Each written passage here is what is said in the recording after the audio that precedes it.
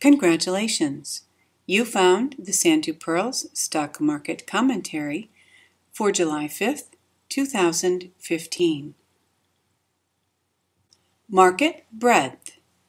With this past week's market decline, our bull-bear point and figure ratio declined from 0.93 to 0.73, falling further into bearish territory. The total count of securities in bullish or bearish patterns fell 2% to 3,045. The count of bearish stocks increased 9%, while the count of stocks in bullish patterns decreased 14%. The Pirls P&F Market Breadth Summary Chart shows us a market now 6 consecutive weeks in bearish territory. Paid subscribers have access to the Open Office Calc data from which the chart is generated. You may become a paid subscriber by visiting s2pmarketsignal.com, clicking Membership, and clicking Register, then following the prompts. The well-known market breadth indicator, the Nasdaq McClellan Summation Index, fell 124 points for the 11th rise in 22 weeks.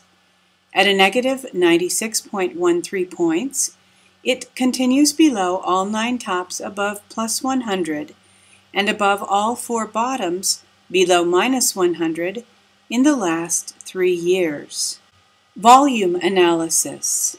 In this week's volume analysis, the Nasdaq Composite Index ended in neither accumulation nor distribution mode.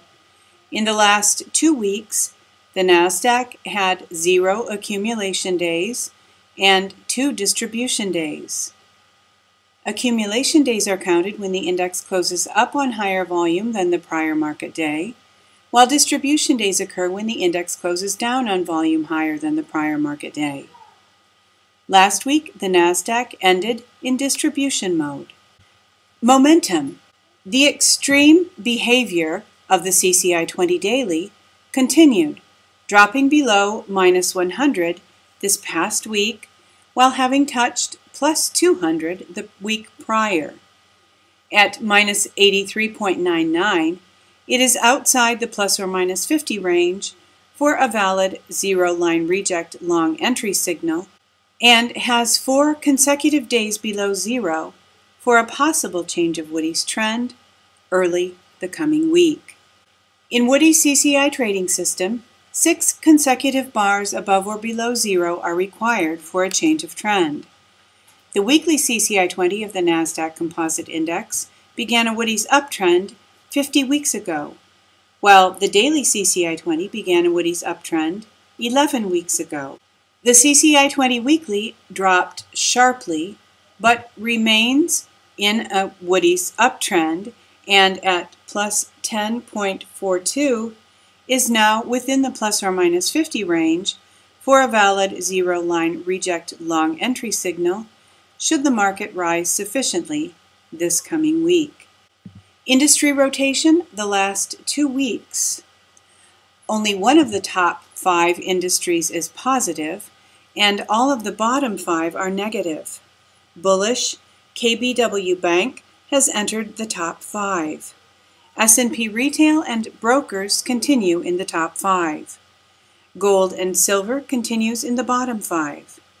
Bearish, Computer Hardware and Disk Drives continue in the bottom 5. Networkers has entered the bottom 5. Oil Services has left the bottom 5. Focus this week from http://www.peakprosperity.com. In a world of artificial liquidity, cash is king, and you'd better have some stashed out of the system. By Nomi Prins. Some key points are the following. Global central banks are afraid. Before Greece tried to stand up to the Troika, they were merely worried. Now it's clear that no matter what they tell themselves and the world about the necessity or even righteousness of their monetary policies, liquidity can still disappear in an instant. It's not so much whether this cheap money game can continue for the near future on an international scale. It can. It is. The bigger problem is that central banks have no plan B in the event of a massive liquidity event. QE infinity isn't a solution, it's a deflection. It's a form of financial subterfuge that causes extra problems. The BIS also states global financial markets remain dependent on central banks. Dependent is a strong word. How quickly the idea of free markets has been turned on its head.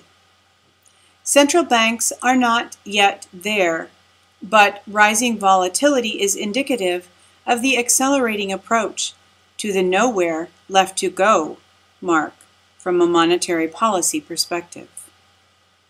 Not only have the major banks been the main recipient of manufactured liquidity, they have also received consolidated access to our deposits, which they can use like hostages to negotiate future bailout situations.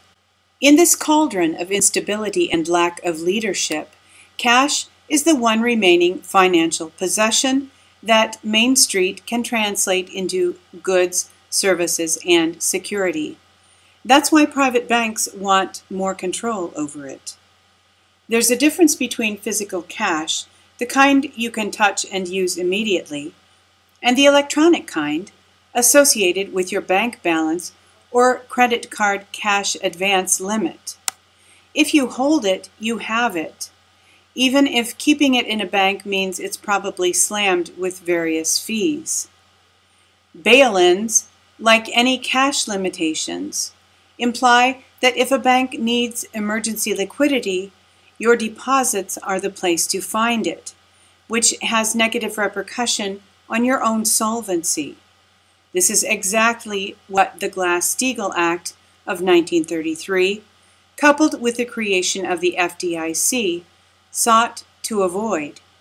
Banks confiscating your money at the worst possible times. The war on cash is thus really a war on the difference between the money you can hold on to and the money the banks can take away from you. The existence of this cash debate underscores the need for a personal policy of cash extraction from the big banks. Do you have one? The banking system runs on liquidity. Banks will do anything to keep it flowing, including raiding their depositors. The risks of a global liquidity crunch are dangerously high today. Thank you for tuning in for this week's Santu Pirls Stock Market Commentary, featuring the proprietary Bull Bear Point and Figure Market Breadth Summary Chart, compiled by Donald Pearl, www.s2pmarketsignal.com. Hoping that you've had a marvelous Independence Day weekend, that you're looking forward to a wonderful week coming up, and wishing you true success.